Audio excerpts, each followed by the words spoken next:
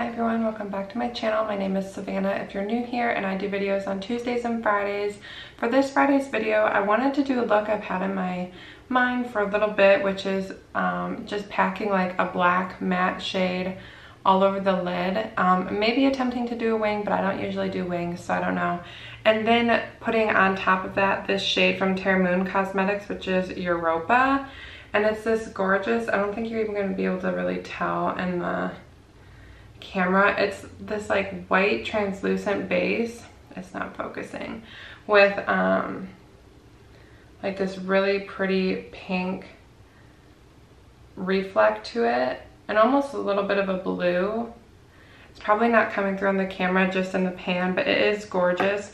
It is one of Terra Cosmetics one of their like chunkier shades that they have. So they have a few different textures to their shimmers. But this is one of the ones that's a little bit chunkier and flakier, but you can, you know, like blend it out and smooth it out and everything. But anyways, I've been wanting to do this look for a little bit because out of all these Terra Cosmetics shades that I purchased, which I love all of them, I was surprised that a couple of the pink ones actually ended up being my favorite, which I knew I would love them, but I didn't think that they would be a favorite out of all of them. But I just love a lot of the lighter, like special duochrome type shades, multi-chrome shades, because I just feel like they're so like light and reflective and bright, and they almost make you feel kind of like a fairy princess type situation, and it's so pretty, and I love this shade. I actually love all of the pink shades that I have, and I had a hard time picking which one, but I think Europa is the one I want to go with. So if you like the video, I would love if you subscribe and do all the YouTube things. And yes, that's what we're going to do. So I'm going to take the black from the Blend Bunny Cosmetics All Done Up palette. It's a super pigmented black, and I'm just going to start packing that all over the lid. I'm going to use this Luxie 227 blending brush, but it's kind of like tapered. It's good to like pack product on. So I'm just going to use that, and I'm going to start packing this black, zoom in a little bit more, onto the lid. And yeah, I'm not sure if I want to attempt to also do a wing shape. I don't know. I don't do wings. Just not really in my skill set, and I don't attempt them enough to practice. So I probably won't do a wing, but this would be cool, especially if you used, instead of a matte like shadow, if you used a like a liquid liner type situation and filled it in, like a pot liner or something, and you drew out the shape. That would be cool, especially if you used, that would be really good to do a liner with as well. It's a little bit more precise than just using black shadow, which this is going to look crazy until the look is finished, so stick with me here. So I'm literally just dipping in, picking up a little product at a time and packing it on. And I'm going slow because I don't want to get too crazy and accidentally blow this out too far. So I'm just doing a little bit at a time.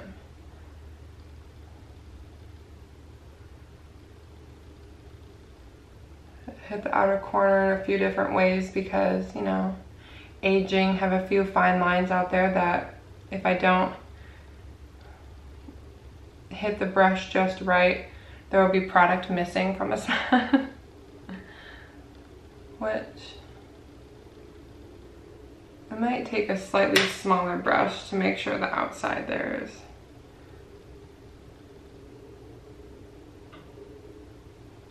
fully filled in there. Okay. And then I'm gonna take just a tapered fluffy brush, another blending brush, and just kind of buff the edges just a little bit so this is blended and smoked out a little bit. So it's not just like a harsh black line.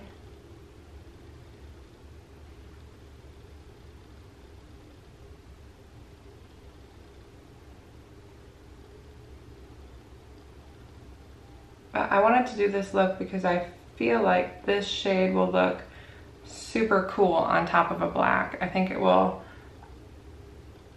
really transform it and just make it extra special. So, but I know, I look in the camera, I look crazy at the moment.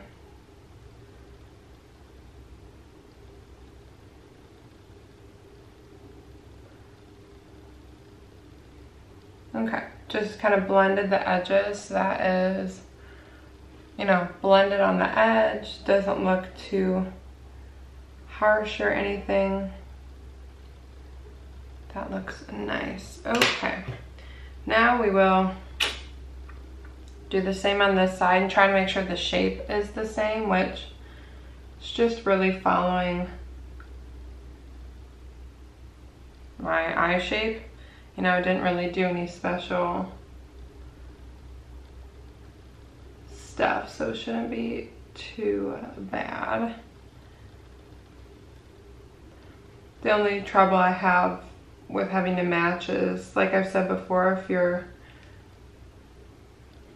new here, I've said this in quite a few videos, my eyes are slightly different shaped because this eye has a slightly different crease to it, so it makes it so the shadow looks different when I put it on. And like, even if I place it all in the exact same way, this eye will look different, and I usually have to end up placing the shadow differently instead of matching it to try to get the eyes to actually match and look the same.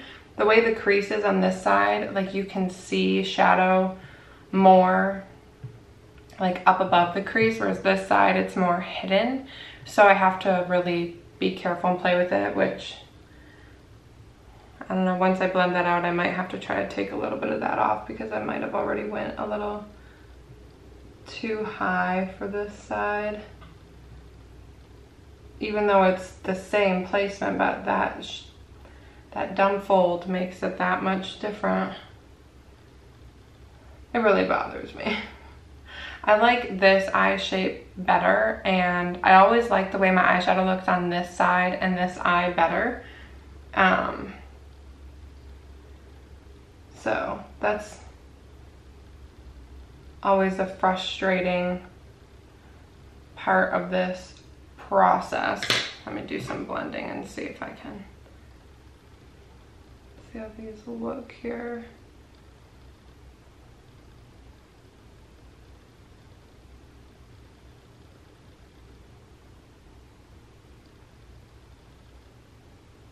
And I'm just hitting the edge of that black. I'm not going lower and blending any of the other product. It's just the edge.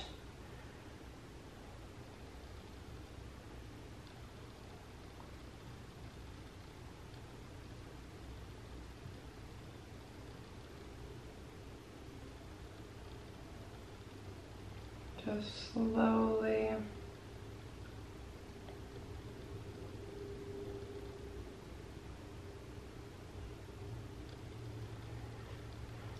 Okay, let's see. I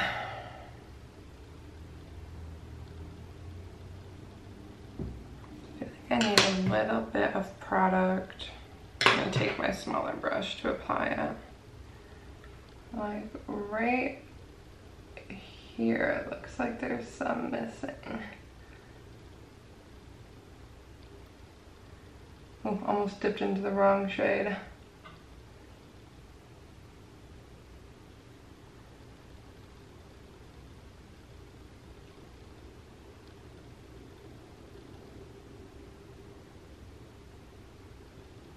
This is always a process doing looks like this because you have to take time to build it up, and then you have to blend it out, and then you have to make sure they're even in shape, and then you have to clean it up because it's intense looking.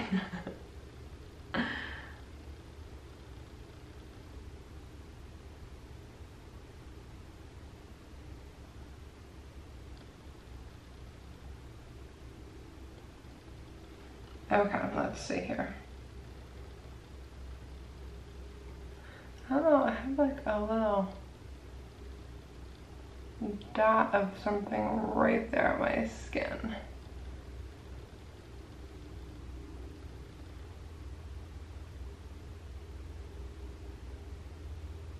Like old mascara or something. Okay. I think this side looks like it's a little bit more blown out. So I'll just take my finger and kind of wipe up some of the product that's further blown out. Okay, let's see.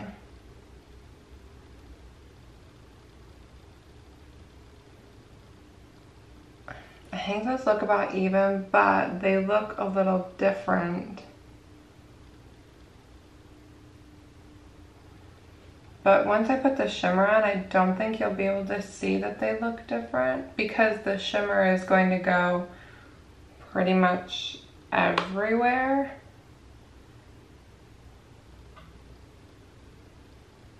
So I think that will help it to look the same. And if it doesn't, I can always attempt to, after the shimmer's on, kind of see where it doesn't look the same and blend it or clean up a little bit more. But see, like, again, this side just looks better to me.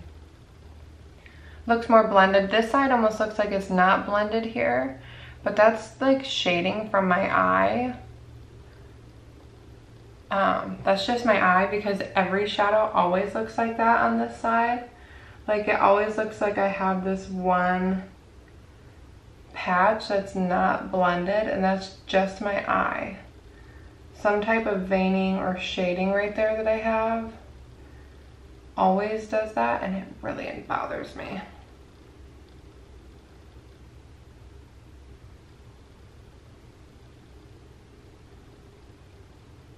So my one side I think definitely looks better, but I think they pretty much look the same at this point. It's good enough. Okay. I'm not going for quite perfection here. So now I'm going to take Europa. I'm just going to take it on my finger. Like I said, this is one of their chunkier shades. You can kind of see. You can see that it's got like more chunks to it. And I'm just going to start tapping that on. I knew this would look so cool on a black base. Oh my gosh. And I'm not being super precise. I'm using my finger to try to make sure it doesn't really go crazy. I'm kind of making sure it stays like in the crease at the highest. However, with my eye shape, it will naturally kind of put product a little bit above the crease because that's just what my eye shape does. Ooh, this is so cool. It's like a grungy fairy princess. I love it. Okay. Oh, that looks so awesome. I knew that would look cool. That really pretty like Barbie pink, but it almost has a slight like purple color to it. Oh yeah, that's stunning. Okay. Now the same for the other side.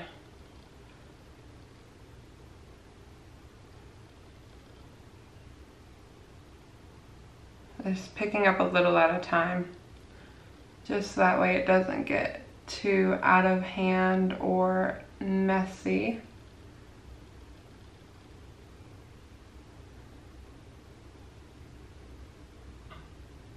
Like it just did right there. I'll have to clean that up. Okay.